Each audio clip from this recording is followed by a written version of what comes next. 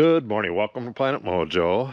It's a beautiful fall day, and I'm going to be spending it laying out the siding for the back of the house.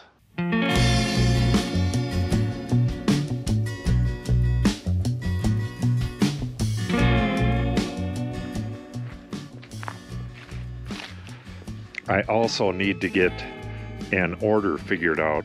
We're having the siding for the back part. We're having that made at the Amish place. So I have to get that order figured out as well, but that's pretty easy. Not a whole lot to do there. The biggest thing is to get this figured out. When they put this siding on, I watched them put it on. They put little hash marks or little ticks where each sheet ended up, and they kind of adjusted it, I believe. I'm not exactly sure how they did everything, but what I need to do is figure out where the tops of each piece goes so I can get it laid out around the corner. This has to come and match this. But then when I get to where it goes over the parapet, hopefully it matches on the other side. I have no idea. They did 3 sides, this side, the front, and the other side. And these 2 skinny little walls, one on each side, I have no idea if this siding is going to match across to the other side. So the first thing I'm going to do is get the lower ones done, what I can reach. Then I'll get the ladder and go all the way up to the top. And then I'm going to have to run a string line somewhere where there's not too much stuff in the way. I'll probably have to put a wood block on it and then run a string line to the other side and see if they match up level. If not, I'm going to have to make adjustments somewhere. But then I have a door cutting everything in half, so it's possible I can make some adjustments in there. I'm not a professional sider. I've done it before, but it's been a long time. So I got to get everything to match. Once I get above the parapet there, I got to have everything kind of match. And then once it gets over the door, it definitely has to match. It has to match from the far side, the center between the door and the window, and this side. All of those have to match when it gets above that. So I don't know. If you're a professional sider, you probably have ways of doing this and you don't think it's that big of a deal, but I sure as hell do. So let's get started. So what I'm doing, you can see the top of the siding panel right there. I'm taking a combination square and going just under it and then making a little tick mark out at the end here and then transferring that around the corner like that. So I have, it's kind of hard to see, this is black, but I can see it just fine. There's a line there, and then I'm going to take a 4-foot level and go across to the other side. And I'm going to work my way up and get over that parapet. Okay, I got the last of them done up here. I need to measure. You can see one right here and one right here. I'm going to have to get some measurements. I'm going to work my way down and see if they're all the same. I really don't know what they are. They got to be 10 inches maybe. So this one right here, this is the top of this one. I'm going to have to put a wood block. I'll probably just screw it right to here and then run a string line to the same one on the other side. And hopefully that's a nice level line. But you can see what I'm talking about now. And then we have an interruption for the door. So this line has to, if it's nice and level, it's got to stop at the door and then continue onto the other side. So I'll have to transfer over to the door, which I should be able to do with a level over to there. I'm not 100% sure what I'm going to do, but I'll figure it out. Okay, yeah, and then the last one, the last full one is, where is that? Right here. And then from there, I'm on my own, and it's going to be all my stuff up here. I got to get this trim. I got to figure out how I'm going to end that. Yeah, because the siding will stop here, so I'm going to have to go up and over. I got to get in here and repaint some of this stuff. But other than that, it looks pretty good. All right, I'm going to get these measured, and then I'm going to go get the lines on the other side, and then I'll put those blocks in. Okay, I checked all the dimensions down this far, and so far everyone is 10 inches within just a bazillionth of an inch. So each one of these, the reveal on them is 10 inches, which makes things so much easier. All right, I'm going to get to that other side. Okay, I got this side laid out. I'm in the shade right now, and it is insanely cold. Like I said, it's like mid-30s out here, and my hands are just stiff and frozen. So I'm going to get a block and, well, actually I'm going to get a level first, and I'm going to run a level line over to there, and I'm going to do the same on the other side. That way I can run a line from the roof. I don't have to be out here on a ladder doing it. So let me transfer this line over to there, do the same on the other side, and hopefully I can work I should be able to work my way up right on that. And then I got to move over and go up again. It's going to be kind of difficult, but I'll get her done. Okay, I'm up on the roof here. I have my line right there, and I have my line over here. I grab my tape measure. Now they should be real close to the same between that line and the top of the parapet here. It's kind of hard to do. Let me switch hands.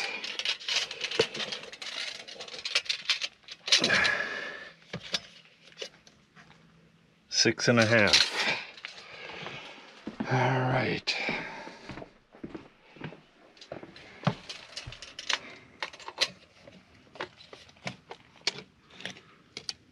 Six and a half. Okay, I would call that perfect. Now, it's pretty evident that I'm going to need a really nice starter strip that's going to go from this area all the way over to the door. And yeah, from the door all the way over to there.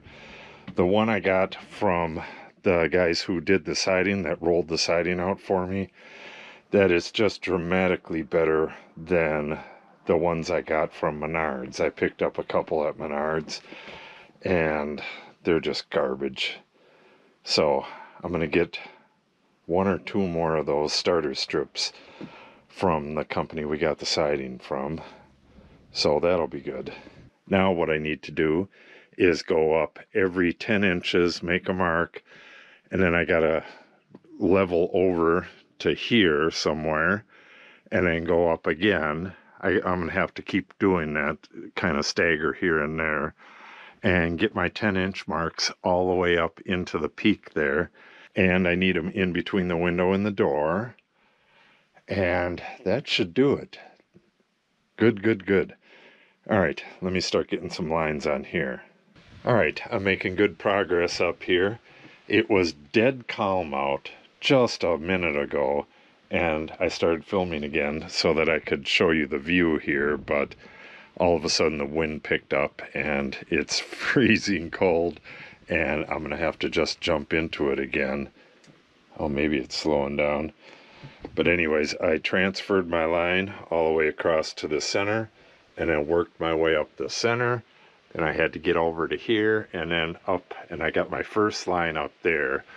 So what I got to do is get up there, put a nail in, hook my tape on it, and go all the way up to the peak, and then work my way on both sides. Just get some hash marks so I can get out to the edges here under the eave. And then I have to transfer these lines over and then over out to the eaves there. A good deal of work left to do, but not too bad. It's going to snow tomorrow, so at some point soon I'm going to have to stop and get stuff ready for that. Yeah, it's going to be about 2 inches, and it doesn't sound like much, but 2 inches is a lot of snow. it's going to get fairly nice right after that. It's going to be in the 50s for like 3 or 4 days. Hopefully that'll just melt the snow right away and I can get this stuff done, but we'll see on that. So let me get back at this and I'll show you the view once the wind calms down again. All right, so I have 6.5 inches between the existing siding down to the parapet. I have that on both sides. I transferred this line across and then I went up all the way up to the peak, and then I took this one here over to the edge. Then I took this one across and went up, and I have about a 1/4 inch difference between the two, which I think is just layout error from going all the way across like that. What I'll have to do is, once I get this bottom course in, I'll measure up on both sides from that, and then I'll get a common line that I measure to as I work my way up, so that when I get over the door and stuff, it's not all diddly-wampus up there. So, doing pretty good here. I have a few more lines to transfer on this side, and I'll probably do a few more over here. I could actually do the siding from what I have, but it would be nice to get some more lines on here so I can see what's going on. So I'm going to get that done, and then I'll get back with you when I got it done. Okay, I got a little break in the wind here. It was just blowing pretty good, and I was freezing, but now it's not that bad. I got everything marked that I really want to mark. I probably should have transferred across here, but once I have siding in place, there's not a whole lot of fudging I can do. So I guess I'll either use a level as I'm working my way through here, or I'll transfer these lines, one way or the other. But I got as much done today as I'm going to get done. It all looks pretty good. I measured from this line down here up 90 inches to that line up there, and then measured across, and that came out dead on. So this side coming up and all the way to here is pretty much perfect. So any adjustment that I need to make, I'll probably have to do it in this area. Again, I'm not a sider, so hopefully this all goes well. I've done siding before, it came out just fine, but it wasn't as complicated as this. This is pretty damn complicated. So the next thing I'll be doing on this, it's going to snow 2 inches tomorrow, then it's going to warm up again. So depending on how much snow is on the roof, I should be able to just shovel, at least right in this area, and then things should be just fine. The sun hitting the roof will melt things right away. I probably don't even need to shovel because it's going to get in the 50s, upper 40s and 50s next week, and that'll just melt it right away. So the next thing I need to do is pound some nails in that are proud. I got a bunch of little nails that are sticking out and stuff here. I got to get the J-channel on the door, drip cap over the top. I'm just going to use the channels that are on the window. I'm going to go right behind there. I got to retape the window though. I got to get J-channel around both of these. I got to get the corners in, and I got to get the saddles in. And what else? Oh, and I need J-channel in the eave here up to the peak. It's all pretty easy to do, but it'll take at least a day to get the J-channel in, and then I don't know how many days to get the siding on. The siding actually goes on faster than the J-channel. Like on here, it's only going to have 3 or 4 fasteners on each one, and I'll be doing more measuring than putting siding on. I mean, it'll go right up this wall pretty quick. Also, I have to put the Cora vent on. I'm trying to stay out of the wind here. The wind just picked up again. You can kind of see it over there. I got to get the Cora vent at the bottoms of these, and I have to match the starter that he has there. He just has a bent piece of metal. So, a good amount of work to do, but I think this is going to go up okay. I really hope so. So if you want to see this, make sure you subscribe and click on the update icon. If you have any questions or comments, make sure you put them in the comment section below. And if you give the video a like and or share it, it helps the channel out greatly. Thanks for watching and have a great day.